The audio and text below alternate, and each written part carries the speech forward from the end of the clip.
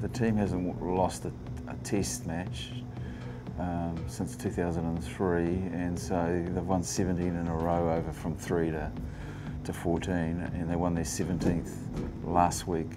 So that legacy continues to be needed to be protected, and certainly Japan will come out a lot stronger and a lot more aware of what we can give them. And I think they tried to run the ball everywhere and take on our defence, and our defence created 6 tries from turnovers, so around the fringes, and there was opportunity for Japan, what we reviewed, out wider, so we need to make sure we space well to cover that width attack-wise. So they're probably going to come in there, they'll probably kick the ball more. Yeah, well, Cody Taylor gets a start at hooker with Ash Dixon returning home with a fractured forearm. Joe Royal moves into the hooking on the bench, so he's covering the hooker. At lock, Blade Thompson gets an opportunity and show his versatility at lock. Played most of the I team at 8, played for the Maori team last week as 6, so probably just showcasing his versatility, that he can play lock, 6 and 8. Dan Pryor, I thought, had a great game with his skill and his speed to the loose ball, so he gets a start at 6.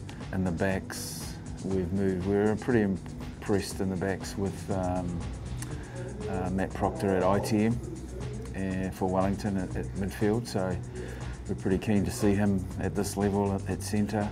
Kurt Baker gets an opportunity with his experience that he brings, and Nihi Milner-Skudder had a fantastic ITM for Manawatu at fullbacks.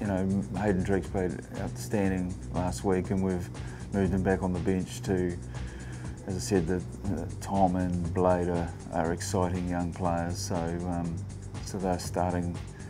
Hayden Triggs has been great in his leadership and bringing those boys through, so he's sitting on the bench. And also in the forwards, Mitch Croswell replaces his brother on the bench, and Mitch has had a fantastic ITM with Taranaki, so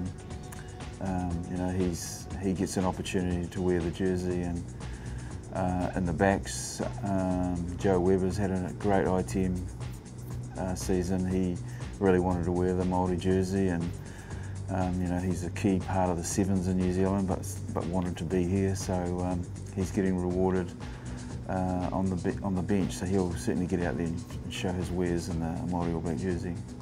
We're going to be another step better too, having been together in our 2nd week, and I can just see the players and the whole group actually getting tighter. There's going to be more combinations, better understanding. From a coaching point of view, we're able to give a little bit more detail than we could last week, because we understand what needs to work on. So, as I said, we need to defend with the space and the bodies rather than too tight around the ruck.